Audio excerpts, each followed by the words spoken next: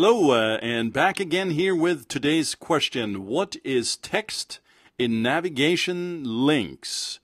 It's pretty straightforward and very cool for users and search engines. Here's the answer. Text in navigation is good for users and search engines. I just said that.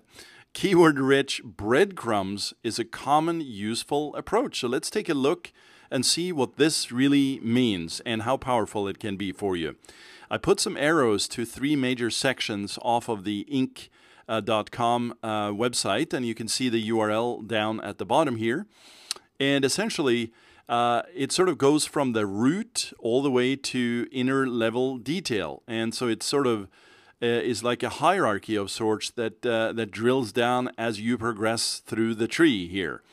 And this is essentially a breadcrumb structure, and Leadership, Managing, Strategy, and Planning business books is a way to logically define and make the website usable for navigation, right? Users love this and search engines love this because essentially you have, these are anchor text hyperlinks, which we talked about in another video, several videos ago, but you're using this to help navigation and search engines, and the users love it, as I said.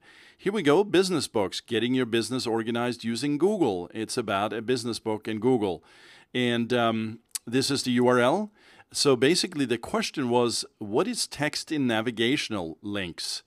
It's good for users and search engines, and using this breadcrumb structure really helps for that. These are actual links. Now, these can sometimes also be images, and when you use images, you want to use that alt tag or that alt attribute that we talked about in another video to help define them as well. But this has been the short answer to text in navigation links, and we'll see you in the next video.